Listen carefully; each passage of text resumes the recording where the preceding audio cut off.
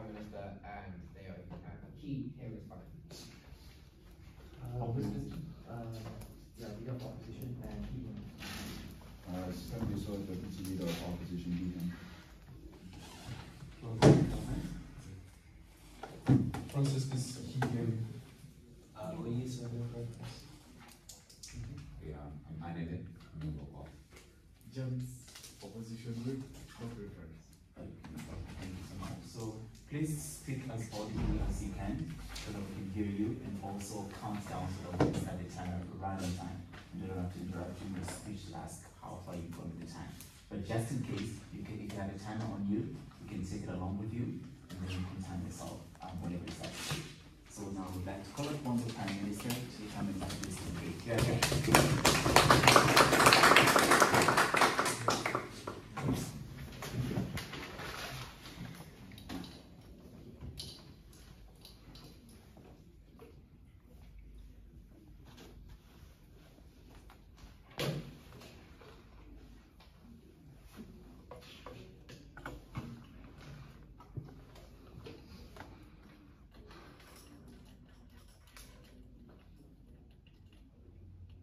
I think the biggest issue with the democratic age is the perception that anyone can do anything. Quite simply, from the opening government, we prefer a monopoly on journalistic authority for three reasons. Firstly, because we think it creates better and more accountable news. Secondly, because it means a better engagement with news overall. And thirdly, because we think it better engages with bias within reporting overall. We think ultimately this is a debate then about how we perceive the role of journalism in society, and more particularly the role of journalists. What we tell you from the opening government is that the point at which we allow for the democratization, to the point where people are unlikely to be paid, where they're unlikely to be professionals, and when we decentralize to the extent that we're likely to be getting most of our news from Twitter, we make news worse. And that poses existential threats to things like our democracy and the stability of our societies. Two arguments in my speech. One, we prefer this monopoly. Secondly, the lack of that monopoly makes journalism worse. Before that though, a few questions of contextualization.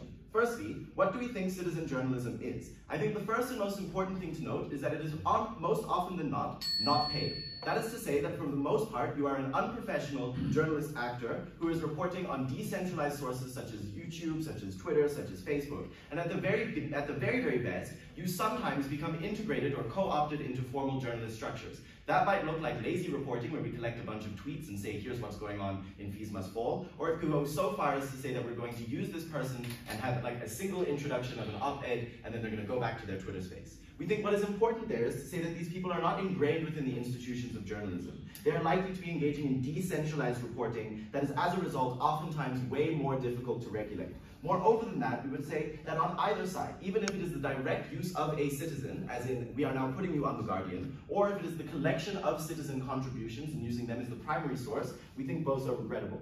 The reason that this is important for the comparative is because it would be a soft line from opposition to say that this is the use of civilian sources. That happens in the status quo. What is specifically different and characteristic to civilian journalism is that they become the primary source, they become the mediator of the source, and they then report the information.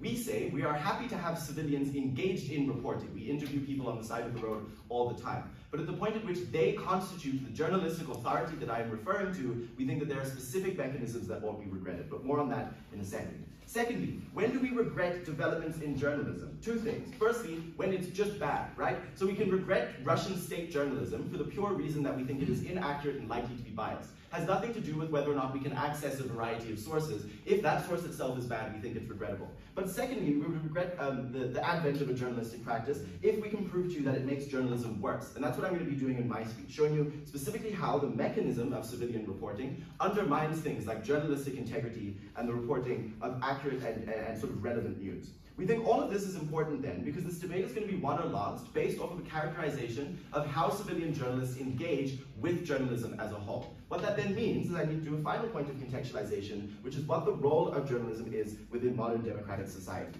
Quite simply, journalism mediates between the state and the civilian. It exists to report on the activities of that state and ensure that the civilian who engages in an active democratic society is well informed enough to engage fairly. This is to say then that the role of journalism is to mediate between powerful structures and less powerful structures. But that does not necessarily mean that the way to mediate between those structures is powerlessness, is decentralization, and is atomization. In fact, we would say the easiest way to mediate through powerful structures is through other powerful structures. That's why, for example, we have a constitutional court to hold a country to account. We think the agglomeration of power, specifically when it comes to engaging with democratic structures and engaging with things that are relevant to our democracy, are particularly important. Why do we say that? First point of analysis then, preferring a centralized journalistic authority. We think the first reason for that is because the thing that is most essential to good reporting and a successful democratic society is regulation and accountability. I think it is fair to say that on either side, there is a likelihood for bias, right? On the opposition side, there is a likelihood for bias from state-owned news entities, from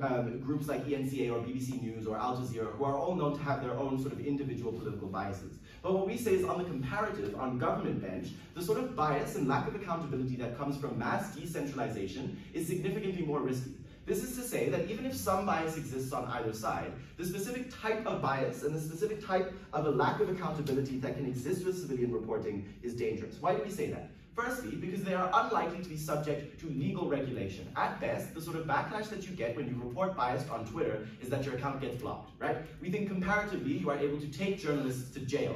You are able to defund particularly corrupt journalistic entities, and as a result, there are more direct incentives to hold these people to account. This is made even more damaging with the characterization I tell you that says that most of these civilian journalists are rarely paid. This is to say we can't even use their financial interests as a mechanism to hold them to account. Whereas if I work for Al Jazeera, when I get fired, I lose my job, and so I'm going to be a better journalist. My Twitter account getting deactivated at best removes me from some monetization opportunities. We think on a scale of balance then, we think there's more regulation both on legal, infrastructural, and financial means. Second level, we think that the quality of journalism is worse. This is to say that on average, the ability to receive journalistic training, to have your experiences be rooted in expertise such as the political or economic sciences, is something that is important. We don't think it's fair or necessary for a government bench to do this whole la-di-da thing where we say that actually everyone has a right to be able to report, they all have an important lived experience. That's fine, that's an op-ed, go to Twitter and go on your like little Twitter spaces. When we speak about journalism, we think that there is an explicit benefit that comes from expertise, and that expertise ought to be prioritized.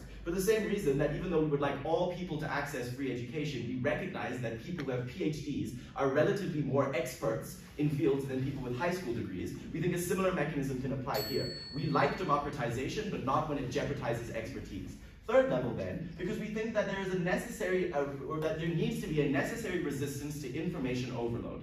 This is to say that at the point at which reporting becomes so atomized, so decentralized, that every news item, every news event can become so big on these decentralized spaces, you're unable to prioritize important news. That means that news on regional levels are less likely to be reported to people through their regional gazettes because the only thing that's trending on Twitter is fees must fall. The reason that this is relevant then is because what I tell you the role of journalism is, which is to create informed democratic participants. At the point at which information overload, which is a natural thing that affects all humans, undermines our ability to engage with news meaningfully, we think that there's a regret. Finally, why do we think that this has made journalism worse? Firstly, because it pushes people away from real journalism. On average, it's easier to engage with tweets than it is with a long op-ed from Al Jazeera. The opposition bench might say that that's a benefit. We make news bite-sized, and that's great because it means people read the news. No, that's not true, right? We think that on average, we would prefer less accessible but more accurate news than inaccurate, more accessible news. This is because of the role of journalism within our society. Quite simply, panel, this is a debate about the role of journalism. And we say expertise always trumps decentralization, side with the government bench.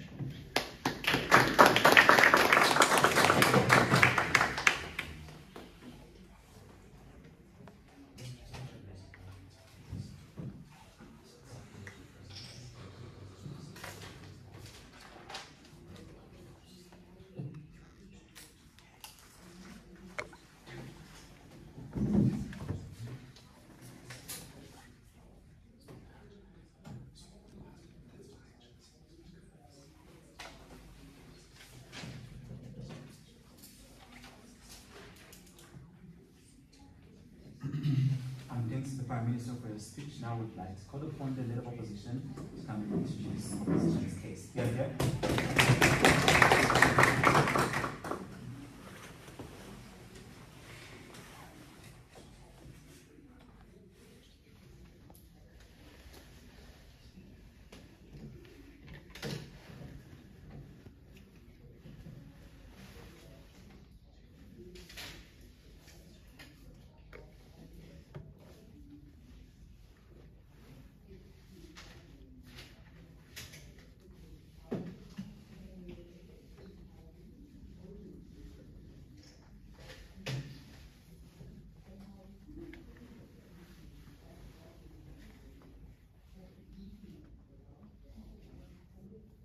It's funny that Dan claims that they are going to get more reliability. When Al Jazeera reported on the looting that occurred in Durban last July, they gave grossly inaccurate statistics. They told us that Indian people were being persecuted. And this was not the case, given that we were living in Durban. Al Jazeera is a normally reputable source, as they would like you to believe. But the issue is that these sources are prone to bias, but secondly, that the further away you are from a situation, the less likely you are to be realistic. Proximity is very important in the way in which we report news. Two things that they need to do in this debate in order to prove why we need to regret this form of citizen journalism. Number one, they need to show a moral harm, and number two, they need to tell us why it has a negative social impact, and we'll deal with why they didn't do this efficiently later. What are we going to tell you about in this debate? A few things. Number one, I'm going to conversely tell you why we think we create better journalism. Number two, I'm going to tell you why closer proximity equals greater value. And number three, I'm going to tell you why the decentralization of information is something that is critically important. Given that, no thank you, let's do some rebuttal. There's a few things that Dan comes up and tells us. Number one, that they prefer the idea of monopolies. Ladies and gentlemen, monopolies are bad for two reasons. Number one, because when you create a monopoly, you have less chance of holding them accountable. Eskom has a monopoly over electricity in South Africa, and we can't hold them accountable and stop load shedding from occurring because of the monopoly that exists. I think that's a problem. But secondly, the reason why a monopoly is bad is because it creates a safe space which other people cannot interact with, especially when it comes to news, which is things affecting each and every one of us and our daily lives. We all need to be able to interact with that particular safe space, and a monopoly prevents that safe space from existing. That's a problem.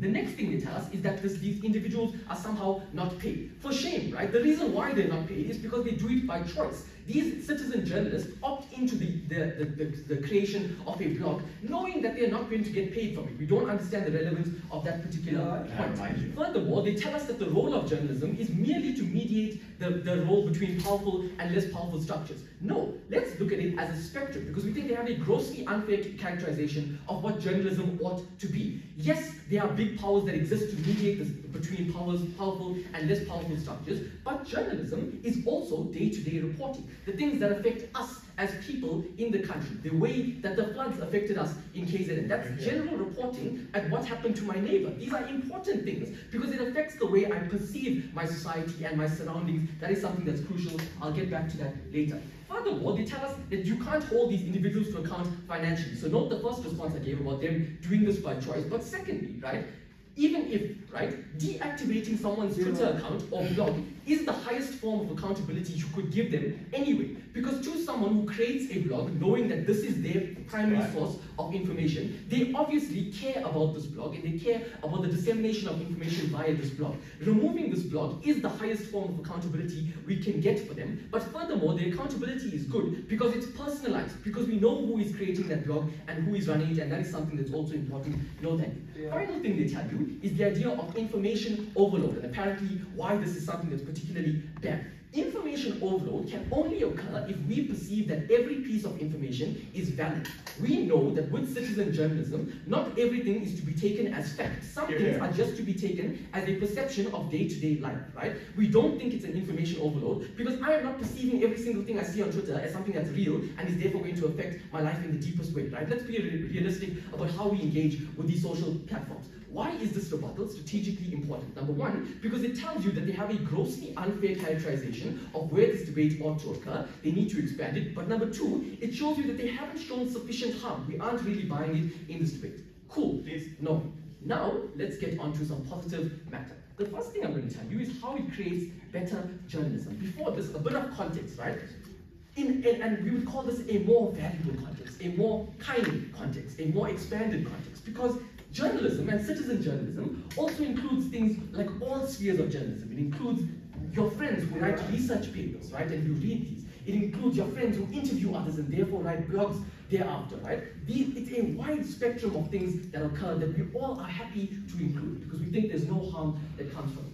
How does it create better journalism? Number one, under normal journalism, there's often a lack of objectivity in it, right? What do I mean by this? Because it is often subjective views that are presented in an objective manner, right? When I say objective, we mean when we see stats, when we see statistics, when we see facts, when we see numbers, we believe automatically that it's something that's real, that's true. If I were to tell you that there are 15% of people in this country who live below the poverty line, it's like, yeah, man, maybe that amount of people live below the poverty line, right? Facts and numbers do this to us as humans, right? But importantly, these normal journalists are often influenced by sponsors. Example, SABC often underreported the role of Cyril Ramaphosa in the current corruption investigation with the Zondo Commission, right? These are things that occur because the SABC has a particular role and they know that there are links to the South African government, right? These are important things that can occur, which are very problematic, ladies and gentlemen. We need to understand that, right? But furthermore, right, it's important to understand that these individuals, citizen journalists, we know that they are not reputable sources. That's something that's good, but comparatively, they are less likely to be biased to these major companies, right? Because they exist, I'll take you in a minute, because they exist in a individual space, and we don't think that they're going to be linked to the South African government. Yes? Okay, do you agree that actual journalists are in competition with citizen journalists? I don't think there's a competition. I think there's a space for everyone to exist together, and that is what we're arguing for. We're not arguing completely against normal journalism. It has its space, but we think citizen journalism also has a very valuable space, and all we need to show you is that it's a benefit of that space existing. Right? Given that, why do we think that closer proximity equals greater value? Right? Why is this particularly important? The further away from a source you are, the less reliable you are. Number one, because oftentimes your reporting or these apparent news outlets result or get the information from other sources, right? That is to say that they trust what someone said about it who is actually living in that particular country. Conversely, with citizen journalism, you are right next to the issue that has occurred. You have maybe even experienced it yourself. And that is why you are able to report on it better, because you understand the true impact of what occurred. You understand that, and you are able to disseminate that information to not just people around you, but people even on a global scale in a more accurate fashion. And that is important, particularly because that can also occur, right? But also, Robert's going to come up and tell you why the decentralization of information is important. Ladies and gentlemen, we want this citizen journalism to exist because we feel it has fundamental importance. It is not a moral harm, but furthermore, we think there are benefits that come to the people who are journalists and the rest of society. Stand with all female opposition.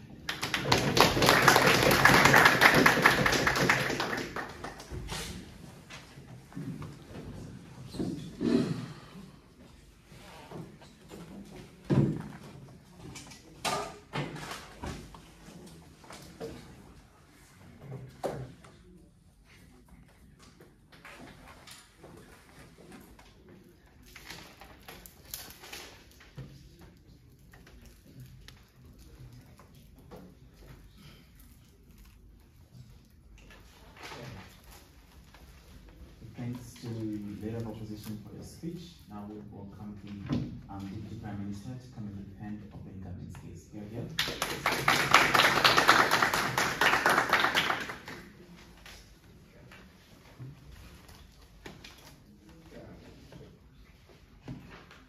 Starting in 3, 2, 1.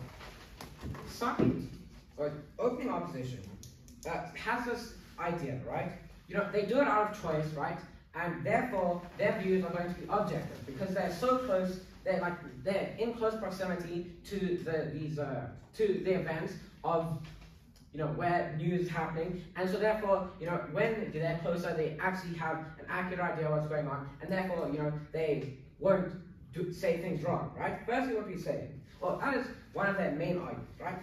And what we say to this, so then they say, in rebuttal to our case, they say, you know, the worst you can do to them is deactivate their Twitter account. That is not enough to hold them accountable. And they say, you know, this is the best you can do to hold them accountable because this is what they do. This is like their not their livelihood, but this is something that they choose to do, and therefore it is, you know, deactivating their Twitter account is going to be enough, right? I'm going to deal with that in rebuttal, but yeah, so I'm going to do some rebuttal in my speech, and I'm going to be going into an argument about how this not only, you know, doesn't fix the harms of bias reporting, but in fact worsens them. So on rebuttal, let's do that. First, they say they do it out of choice, and so therefore they're not going to do it. They're not going to, be subjective because they are affected by it and all of that. Right. Firstly, what we say is even in that case, right, where these people are close in proximity, and so therefore they'll give an accurate representation. What we say, we actually deal with this preemptively in the preemptive case, because what he says is we still interview these people. We still get their opinions from, get these people's opinions, and so therefore we can sit down, we can get like an accurate representation of these people there. Right. Secondly, they say, deactivating their Twitter account is the worst you can do to them, because this is something that they choose to do, and therefore, they choose to do this, and therefore deactivating it is a great harm to them. What we say is if you are fired from your job because you give the most inaccurate representation in a news article, right? Deactivating a Twitter account that you can remake and continue doing that is not the same, because when you lose your job, you lose your livelihood, and therefore you have an incentive not to give subjective news, not to give objectively incorrect news. But you can do this in citizen journalism, right? So then, I'm gonna move on, right, onto my main argument about how not only does this not fix the harms of accountability in big companies, right, but in fact worsens it through, actually just worsens it, right? So there are three things that are here talking about, right? So why there's even less accountability, why it encourages a lack of accountability, and how citizen journalists aren't going to take the time or the effort to learn how to be a journalist, and therefore are going to have, and also have less incentive to report well. So why does that make it even worse? Why does it make it even worse, right? Because journalists, they spend time learning how to be a journalist, right? They spend money going to school to be a journalist. They have a vested interest in being a good journalist, because if they aren't, they're going to be fired. On the comparative, when a citizen journalist, they don't go to school, right? They don't go to school to be a journalist. They don't have a vested interest in it, because they aren't going to lose their job if they report badly, right? And they have like a subjective opinion because they are citizen journalists. Obviously, we accept that sometimes there are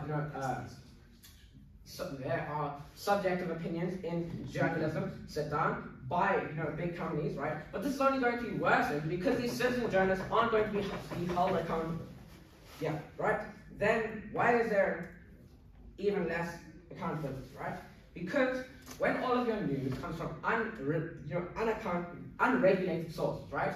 When there are like 100 articles that are written, you obviously aren't going to read every single one of them, because every single one of them is from some like little journalist at his home writing some article, right? So when you see all of this, obviously you aren't going to be able to find accurate news, because everything is going to be written by a journalist who is at their home, and as we've already proven, these journalists aren't going to be held accountable, and therefore are going to give less accurate news. So when you read all of this, there's one, going to be information overload, as we said in the PM speech, but two, it's going to be you're going to be able to find less true news.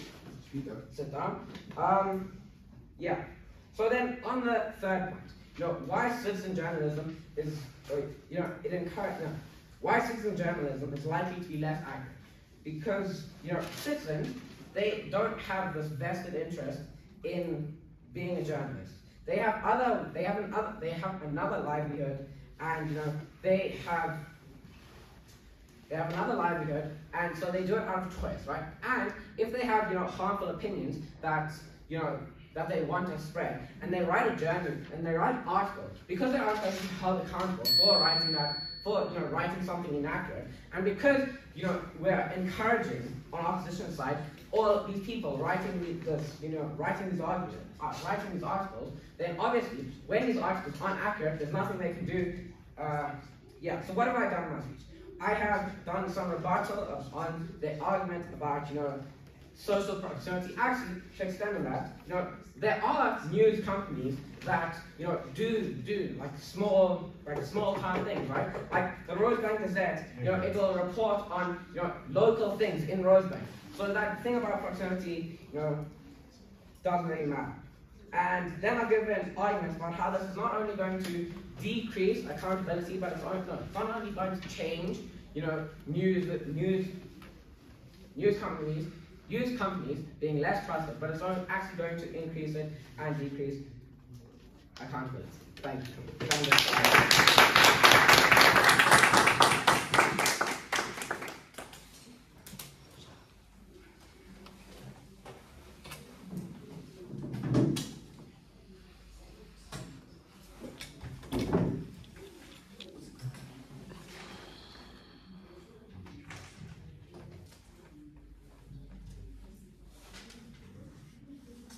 Thanks to the Deputy Prime Minister for your speech. Now I would like to call upon the Deputy Leader of Opposition to come and defend opposition candidates.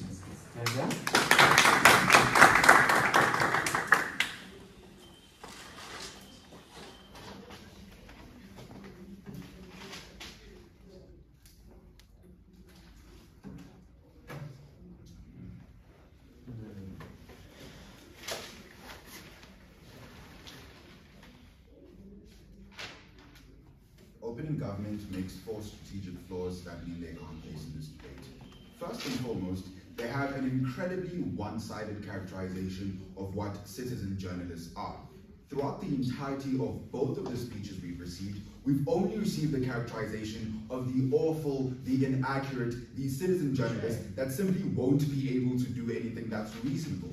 What they needed to do to win this debate is to tell us why, even in the context where a citizen journalist is still providing accurate information, they're essentially fulfilling all of the obligations of what a journalist should do. That's still a regrettable thing. I get a lot of information from following Dan on Instagram and looking at his statuses as well. I don't think that he's unreliable. I do think I can get information from him. So they needed to defend that. Note, importantly, on our side, we deal with that negative characterization that they give us as well. That characterization of inaccurate news, that characterization of journalists not necessarily being professional, but I'll deal with that more further. Secondly, we don't have to defend one kind of news over the other. We already stated that preempting the extension we're going to get, they're not in competition, they can both coexist. As a matter of fact, I'm going to tell you in my speech why the existence of citizen journalism is somewhat helpful to the normal standard of journalism as well.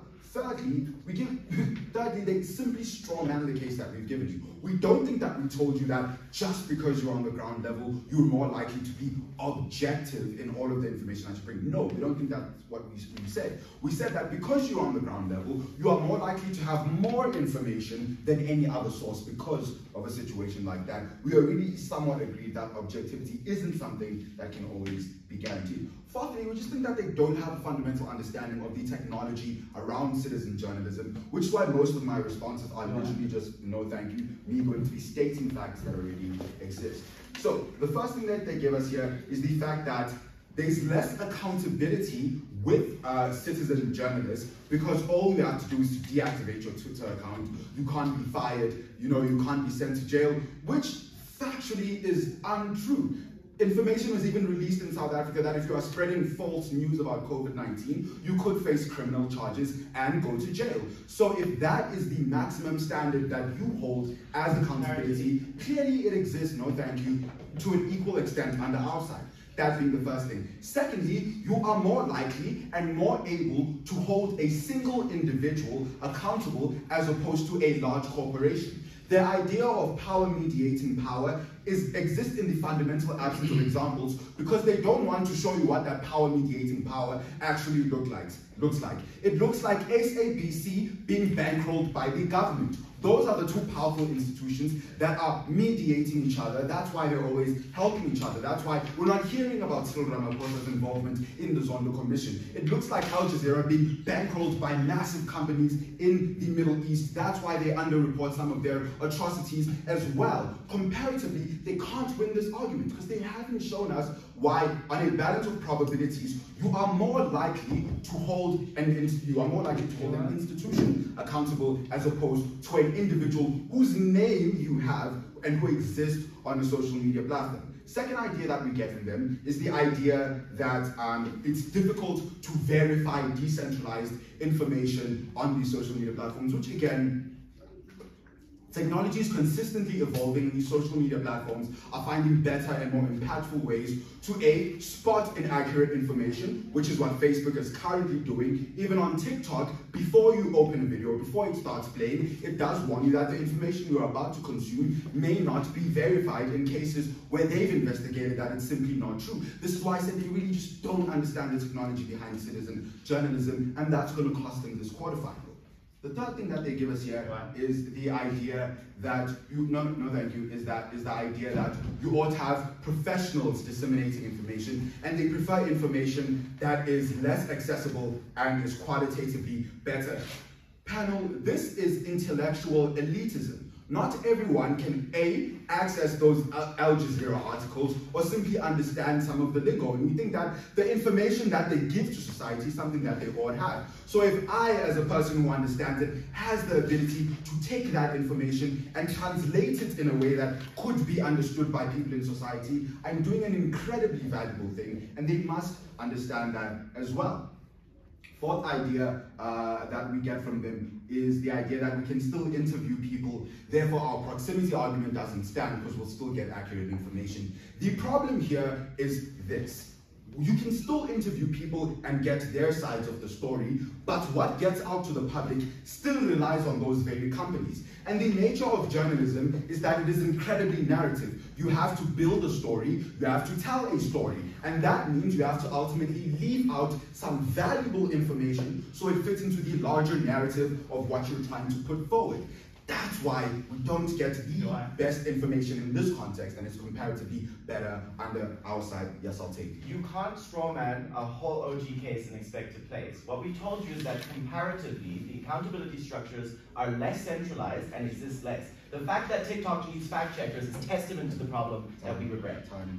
Firstly, no. You needed to show you why comparatively those accountability structures do exist. We have seen people actually being sent to jail for spreading misinformation about COVID-19. Because we have more information, because they don't have massive legal teams behind them, it's easier to hold them accountable. We don't think that you dealt with that under your side. We don't think you can win this debate by simply saying the word strong.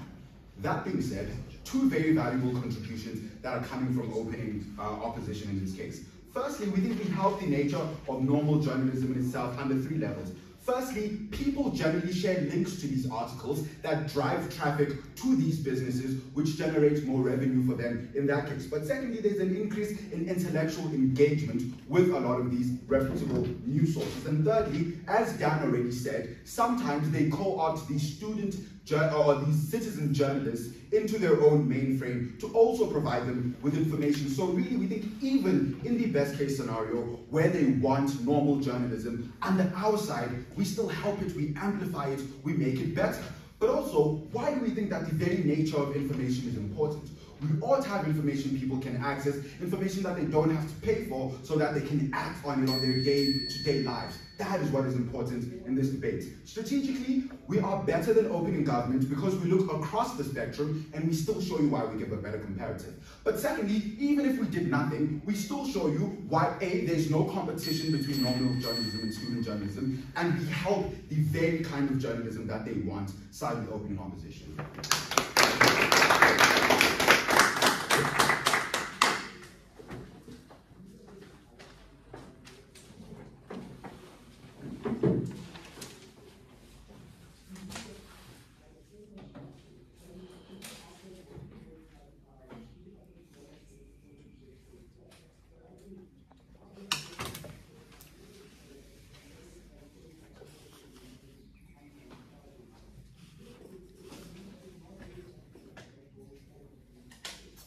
Thanks to the executive opposition for your speech. Now we would like to call upon the member of Parliament coming in to introduce themselves now.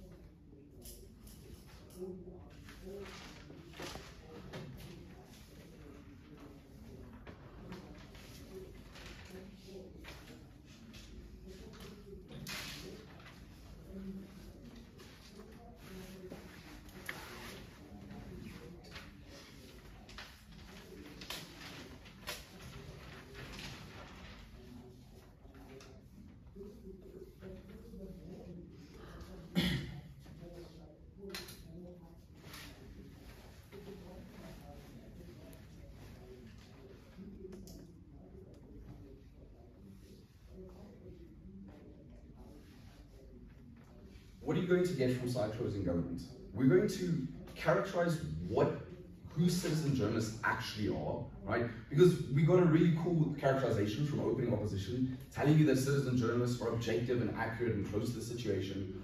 Sure, maybe some of them are, but the vast majority are not.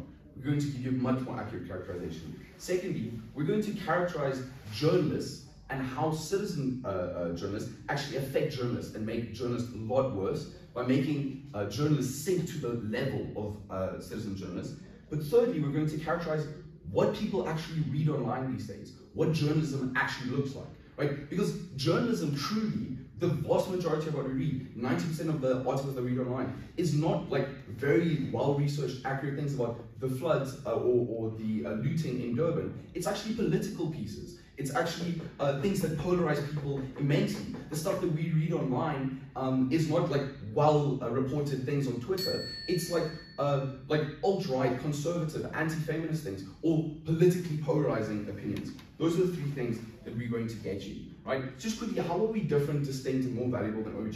They told you that like journalism is good, better than citizen journalism, because it has, citizen journalism has a lack of accountability, lack of legal regulation, and they have biases and so on. But we tell you, we give a much better characterization of what citizen journalism actually is, and we tell you with mechanisms what makes, how citizen journalism makes journalists worse, right? And then I'm going to not give explicit rebuttal, because my characterizations are going to clash directly with the characterization of OO, and tell you why their characterization, that's at the foundation of their very speech, their whole case, does not work at all, and how we flip their characterization completely.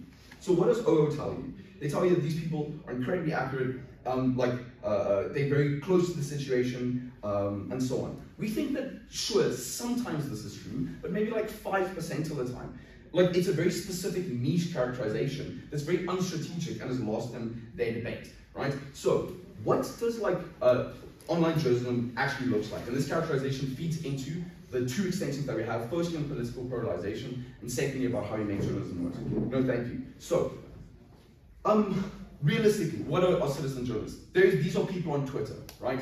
These are people on Twitter that post things and get tweets. The problem is, human beings, we all want attention. We all want people to listen to what we're saying. We all want people, we want fame, we want clout, right? But before citizen journalists, there were checks and balances to make sure that people wouldn't just lie with their information, right? There were various systems in place to make sure that people on Twitter couldn't just say anything or say racist things or make bold claims and not be checked. Unfortunately, with citizen journalism, all those checks and balances are gone because of OG's mechanisms, but also because of the mechanisms that we give you, right? So what does this actually look like? This looks like people on Twitter going to a Black Lives Matter protest and saying, oh no, the Black Lives Matter protesters were shooting white people or vandalizing things that they didn't vandalize. Citizen journalism has no accountability mechanism to take them out of it. That's the vast majority of online content and online journalism. It's not just stuff about the floods in Durban, or so easy. So they can lie incredibly easily. So what I'm going to give you now is a quick actors contrast, right? The difference between the incentives of journalists and the difference between the incentives of citizen journalists. So journalists have two things that they have. They want promotions in their publications. So if they work for a newspaper, they want promotions. But they also want to win things like Pulitzer Prizes, and they want reputation within their industry. So they have those incentives to do good things. Secondly, they have things there's a principle in journalism. You need two sources, otherwise you can't report a story. Also, you need a balance, right? Even if you're a very biased publication, major newspapers need to have a balanced story. I'm going to contrast this traditional journalism with actual citizen journalists. These people have none of these things, right? Their only vested interest is in getting as many clicks and as many views and as many retweets as they can. That's the difference. They don't care about being promoted or getting a Pulitzer Prize or having as many sources or having a balance. They just want clout. They just want fame, right? So we don't think that OO's characterization is fair at all. It's actually completely inaccurate, right? And for that reason, we think they're completely out of the debate. So, quickly then, we think the difference is that traditional journalism focuses mostly on very large impacts, right? We think that places like the New York Times want the truth to be spread, even if it's boring. Climate change is quite boring, but the New York Times houses well-researched information about climate change or race relations. We think that citizen journalists have incentives to not do large impacts. They have things to write very sensationalist topics, have a lot of clickbait. They want to go viral. They want clout. That is their incentives. Contrast that to traditional journalists. This means two things, right? Firstly, it means political polarization. A quick context here. Currently, our political climate is incredibly polarized. It's aggressive. There's a lot of hate on the other side, right? But because we live in such a polarized society, we need negotiation between people, right? But citizen journalist uses this platform that they have to weaponize incorrect political information, right? So this is how conspiracy theories are spread. This is how anti-feminist theories are spread, because there's no checks and balances to citizenship, because they can only run sensationalist news. The second impact here is that there's a demonization of the media. Everyone thinks that the media is a lot of fake news, right? People hate journalists, trust them less. That's our impact. But also mass political polarization. What's our second extension? Why is it incredibly important? So I've already told you how citizen journalists are chasing sensationalism, clickbait, and wanting to go viral. This necessarily makes traditional journalism a lot worse. So traditional journalists now have to compete with citizen journalists. So traditional journalists now have to be equally sensational, have to be equally clickbait. Previously, the New York Times would have to spend 2 weeks writing an op-ed or researching an article. But now citizen journalists can report on something in an hour. The New York Times is forced to do that as well, right? Because they have to compete to that level. That's why things like the Daily Sun and tabloids are a lot more popular today because journalistic places that actually spread stories that matter are struggling to compete because people don't care as much as they do because of citizen journalism. So it makes journalism worse because there's more sensationalism, there's less research, there's less fact-checking, and there's a lot more political polarization. We give you two unique harms. It makes traditional journalism work. There's a lot more political polarization because people can just go to a Black Lives Matter protest, lie, and there's absolutely no consequences at all. For those reasons and those two harms, we're very proud to propose. Thank you.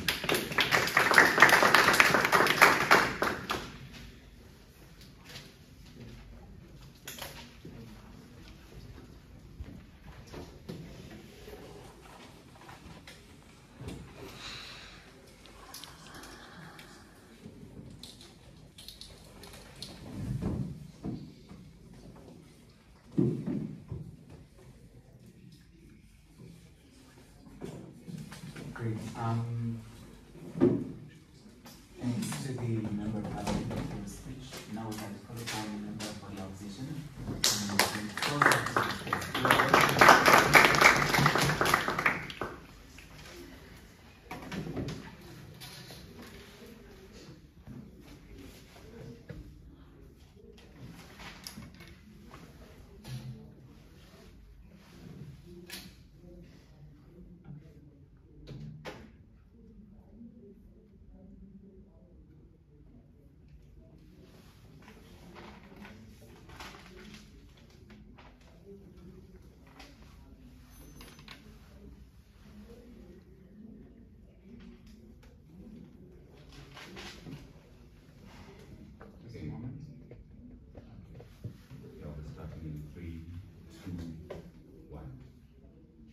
A number of things that you're going to get in this speech.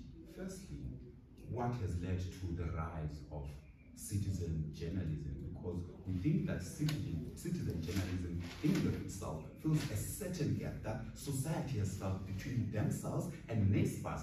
The gap that society has felt between themselves and Media 24, we think that there exists a certain gap, right? And citizen journalism has risen to fill that particular gap. But over and above that, right, let's look at the media in and of itself, right? Outside of journalism, or journalism as a part of media.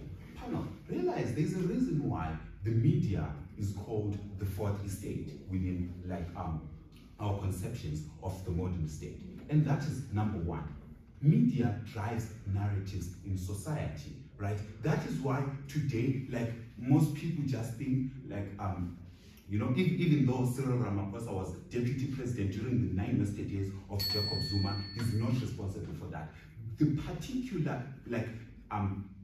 particular motivating factors or the funders of these huge media companies, because there's a certain narrative that they want to push on society, not now, right? Because they have a certain narrative that they want to push on society. And because there's this monopoly that side-opening government concedes to, we think that monopoly in and of itself is problematic. Why is that so? On two levels. Firstly, realize that they drive like narratives that literally dictate policy and how we interact as society. And we think that because like there is usually one or two like huge media companies, the interests of those media companies are so narrowed down, and because like three families can control the narrative on 90% of South Africa, we think in principle that in itself is something that we shouldn't value, right? Fair and fine. They say that like you can have like very few people or rather very few citizen journalists are actually like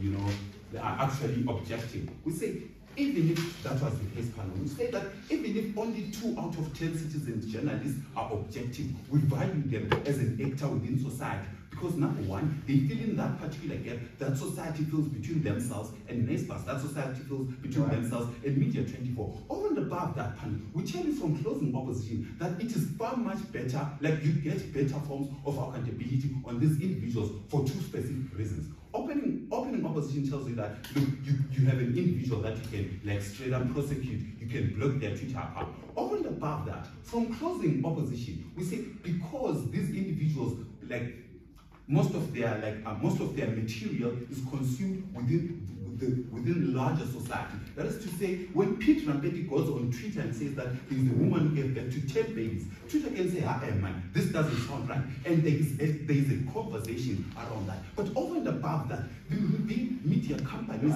that exist in the status quo can call Pete Rampeti to check, right? We think that there is a sort of like, there is huge forms of accountability, there is huge ways of holding these citizen journalists accountable. Panel, what have you gotten from us from closing up that already sets us apart from our opinion? Firstly, realize that in principle, we think that we value, even if it's only one person who is objective out of 10, we value them, right? Because they are filling a particular gap. But over and above that, it is because those other 9 people can be held to account by the existing media, like the huge media companies, and also can be held to account by like Twitter in general, right? But before I move on, I'll take it down. In the first 30 seconds of my speech, I concede to all of the harms on the opposition bench. What I told you, which has not been engaged with yet, is that you need to prove that that 1 in 10 objective person fills that gap so much that it justifies decentralization. Until you do that, this is a government.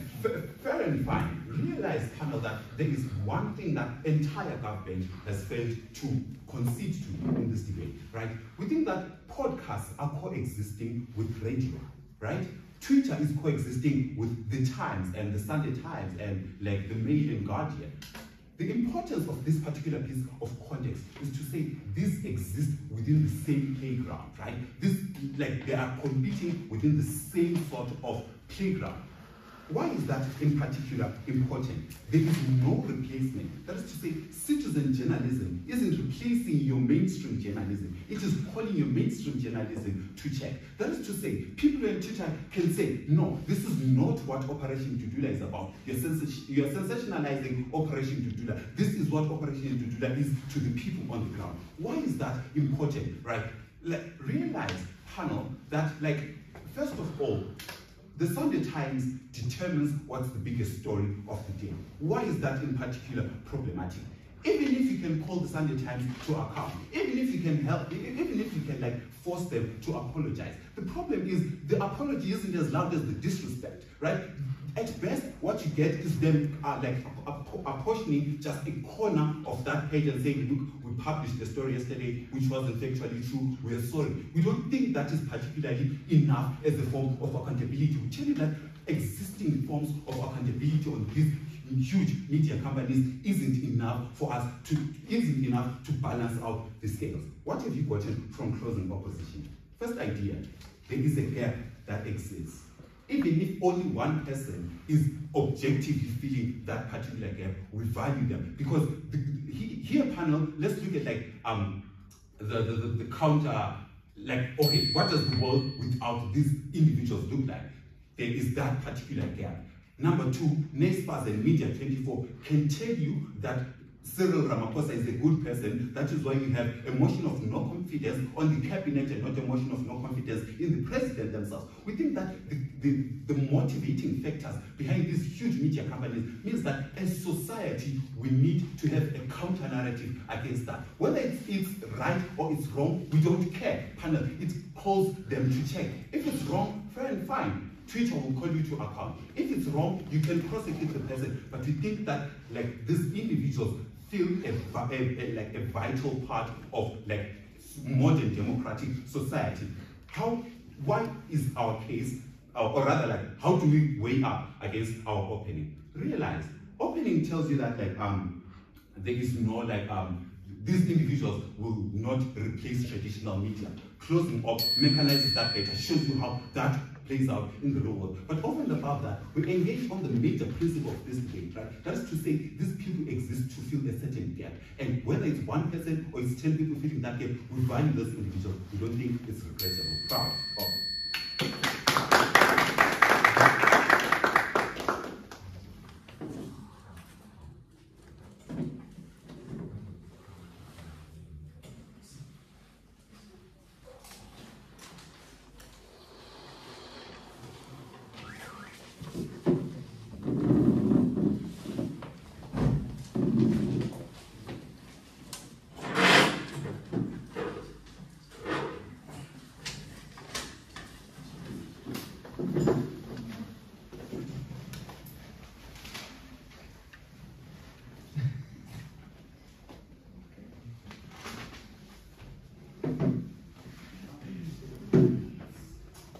Thanks to the member for the opposition for your speech. Now we welcome the government gift coming from the Croll government's case. Here.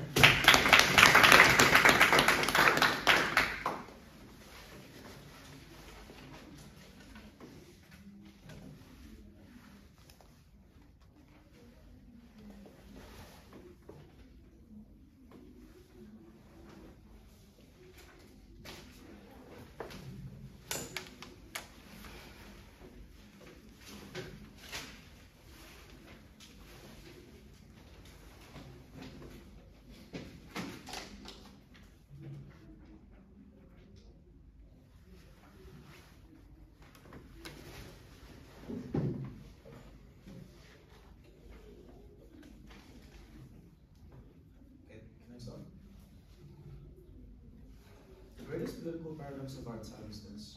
There are more elections than ever before, and yet the world is becoming less democratic. The problem in status quo is that the vast majority of journalists right now have to pander to people, and the best way they can do that is by acting like citizen journalists. They have to adopt the same mechanisms. And the consequence of that is that information, broadly speaking, ends up being worse for the majority of people. There are two central contributions that we provide as closing government. The first is to explain why it is there are stronger motivations to be accurate if you are a journalist, and those things would likely be stronger in the counterfactual. So what I mean by that is, if we live in a world in which there was not a rise in citizen journalism, it is likelier that journalists would be more accurate in terms of the information they provide. And secondly, under their context, political polarization gets significantly worse. Now, what I want to do to be clear in the first beginning parts of my speech is explain why the impact of political polarization should outweigh all of the contributions you've heard so far. Then the second thing I want to do is engage directly with closing government, and then what I'm going to do is also engage with opening opposition. Closing opposition, then we're going to deal with opening opposition. So, why should you care more about political polarization over every other contribution in this debate? So we think it has a more tangible harm to citizens in general, right? Irrespective of whether or not you're a journalist. So the scope of the harm is much larger in comparison to the scope of the harm that was discussed in the opening half. So what is political polarization, and why is it likely to exist as a consequence of these citizen journalists, right? So, firstly, what we need to do here is give you that characterization that Frankie provided. So Frankie explains to you why citizen journalists are just people with their political biases, right? And they want to disseminate their political biases in order to score points within their in-group, right? They want to score points with conservatives, to make conservative points more prominent within that society. They have a strong incentive to demonize the opposition, right? And the consequence of that, there's more political polarization and animosity between people, right?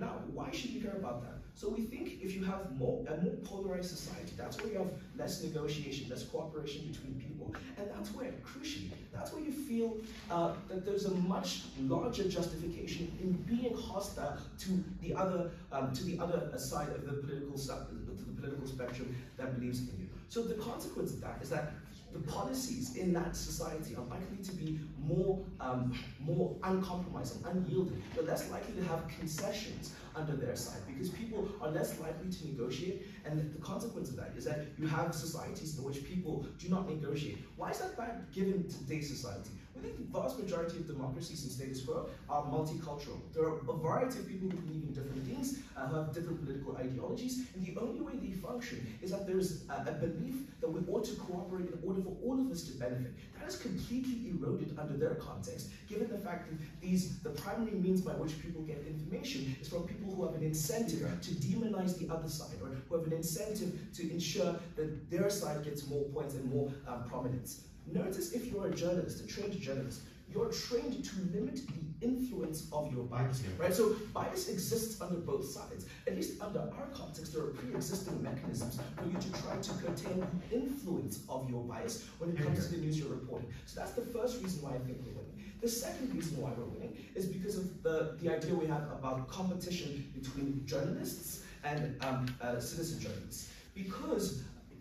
And this also directly engages with closing opposition. So closing opposition had this point about how you need a gap, right? I mean, this fills in a gap.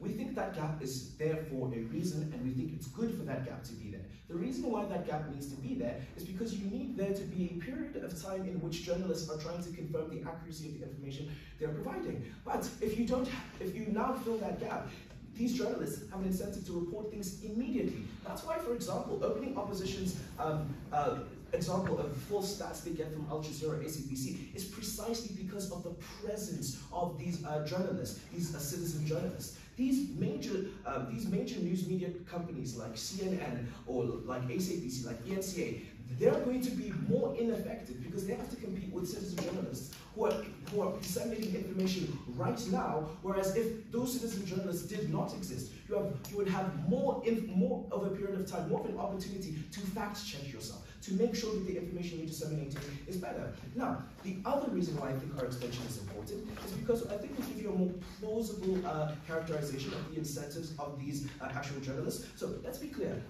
Opening government's incentives are that, like, if you're a journalist, you don't want to lose your job. We think there are stronger motivations that we explain that they ignore. So firstly, it's the idea that you want prestige, right? The idea that you want to get a Pulitzer Prize. That's a very strong motivation for you to want to be accurate. The second is reputation within journalists, right? You want to be seen as the one who sticks out of the other journalists. So you have a broader incentive for you to be more accurate in the dissemination of information. And lastly, it's the idea of getting promotions, right?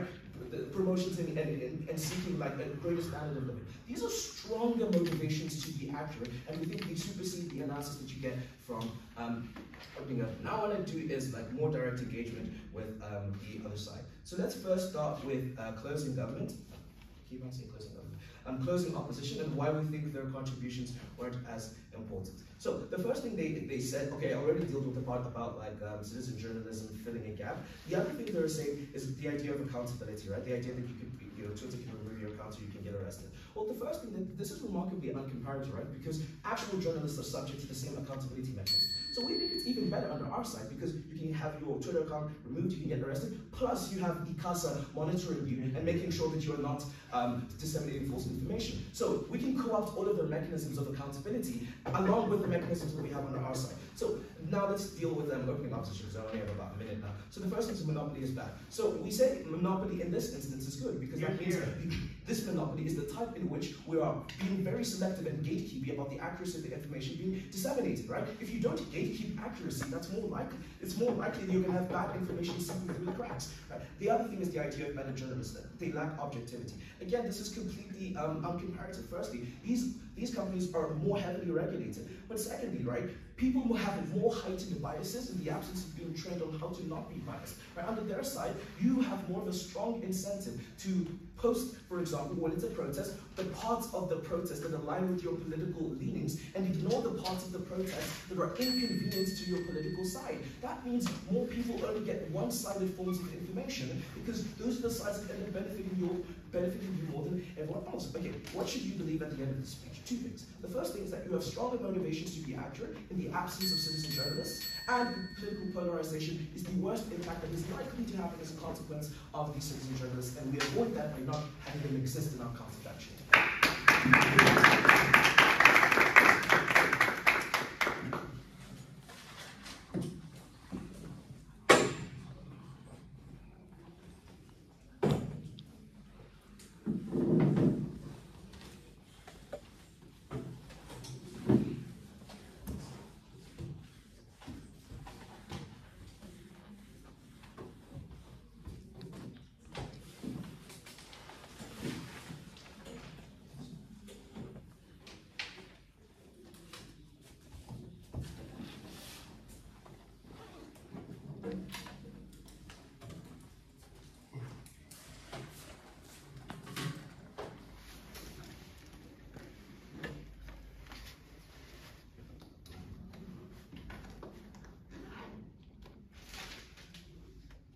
Thanks to the government group for your speech. Now we call upon the chef whip to close the entire debate. Yeah.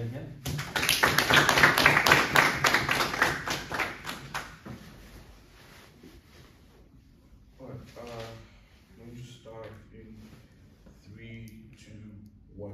I'm going to begin with the idea of accountability because I think it's a major clash of this debate, and I think the team that wins this debate is going to show you how accountability is best got to their side.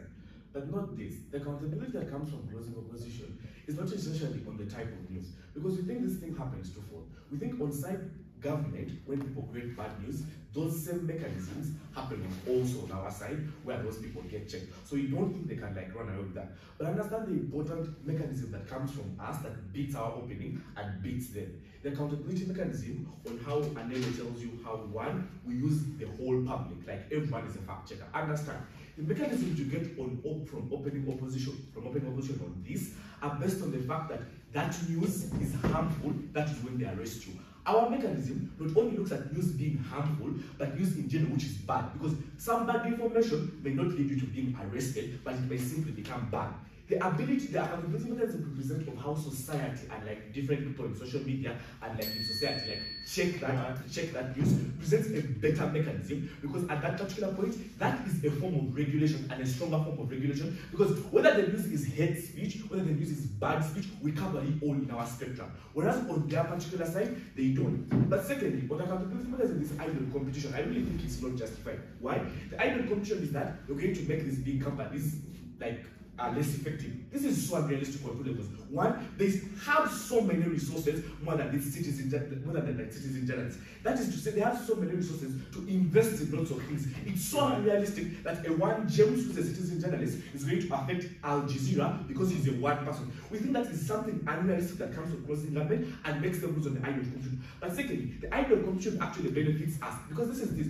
When big media companies have competition from these smaller companies, they're more incentivized to pump in more resources to better those news outlets. We think our side, why we don't make that it betters them, because at the end of the day, that competition becomes so beneficial for them in terms of the amount of resources they put into this particular stuff. But secondly, there is this mischaracterization that the incentives of citizen journalists are only like for clout and stuff like that. But understand why the incentives on like side closing governments, like side closing government of media houses is bad. People only want to make money. So regardless of how your information affects society, so long as you're getting a paycheck, you're going to like keep on putting out that news. The benefit on our side is that citizen journalists will only come up to like they don't want money, but secondly, many of them come up to rectify the problems within their society. That is why they come up and put out that news. We think that is a far better alternative, because they are not money driven and they're like driven to like create social change in those particular spectrums. So I think that is like in terms of accountability, I think that settles why we particularly do that idea of accountability. But essentially, what comes from closing opposition is this: media houses, big media houses, dictate the news that people receive. Why we don't regret citizen journalism is that citizen journalism breaks that monopoly of what news is within society. We think that is a far much important thing, because when you dictate what happens in news, understand, Big media houses are funded by private individuals, but secondly, they are vulnerable to state influence. That is, the political polarization happens more on their side because you don't want to lose your license, so you're not going to report on how bad the president was. So you think in terms of accountability, they lose in their own their own analysis. But like the other thing that you get from them, especially closing government, is competition. But I'm able to show you why that competition is not necessarily bad, but actually benefits media houses. But secondly, that competition also goes in the best interest to like better how news is produced. Because if you're all competing, you're more incentivized to put out this news. But secondly, statistics are also available to citizen journalists, so it's unrealistic to say that they're always going to produce bad news because they still have the same access to those particular resources. But like, I'll come back to CG. But OG say that there's the explicit benefit of trying to make money becomes like good for them. But I show you why the incentive of you wanting to make money becomes harmful, because you don't care about how news affects society, but you care more about the the paycheck at the end of the day. But secondly, you talk about this idea of overloading, and it's their strongest idea. Why do you think it's better on our side? One, we think that overloading becomes good because media houses already dictate what you're supposed to listen to. That is to say, even the small but critical problems are never going to be listened to. So you think citizen journalists bring up the small but real challenges people face within society and allow them to be addressed on a bigger spectrum. That is to say, minority groups who are like suffering at a lower level are going to be heard because citizen journalists then put out that information. But secondly, these people also help less fortunate. So in terms of what? Overloading provides better awareness rather than creating a monopoly or a small or a short passage of us getting that particular information. That is why they are case losers. Because they support monopoly, which one, and then they shows you is bad, because at the end of the day, the news you produce is only dictated as to what the people funding you want you to put out there. So I believe you're more influenced. On our side, no one is influencing us. But what is influencing us, which becomes better, that we're influenced by wanting to help our community, because people inherently are suffering in those particular communities. But secondly, the accountability mechanism or how there's not existing regulation is answered in the first thing that's in my speech. Also, Anele, on why our mechanism is the most important mechanism in this particular debate, because it covers a large spectrum, unlike what you get from OG. That mechanism that people can act as fact checkers as citizen journalists relies on an unfair characterization of citizen journalists. We think people can comment on News 24 articles and call out this same level of bias. Why specifically citizen journalists are the mechanism you defend? Understand, big corporations, editors exist. They are fact checkers. We think it is unrealistic for them to say that in citizen journalism, we can't have people who are checking those facts. Yet even when that information is passing through big media houses, you have to fast check it. We think it is unrealistic for them to assume that. But secondly, understand, even when you don't believe that, there is a network of citizen journalists who ensure they want to create credibility for themselves and let people see them. The need and desire to create credibility for themselves makes them do better research to provide for their particular audiences. So this is the thing. OG's idea of overloading information, I show you why it is better now, because it creates better awareness for people to make better decisions. But secondly, the idea of regulation is answered by the accountability mechanisms we give you from side closing opposition. And when we talk about our opening, is like what Anele tells you. Our accountability mechanism, which is the central part of this debate, covers a larger spectrum in terms of fact-checking, in terms of accountability, because society itself, you, me, all of us in this room can critique that news regardless of whether it's bad or harmful. We think that is a far better accountability mechanism. When we talk about CG, what CG is this? CG talk about competition. Show you why that competition is good and why it's not going to polarize, or why it's not going to become bad to media houses. They have resources to do all these things. But the last thing as to why we rank above them is political polarization happens more in their side, because when you're citizen journalist, no one is funding you. You're doing these things for your own. So you're only promoting your interests and incentives. Their side becomes bad. Vote CEO.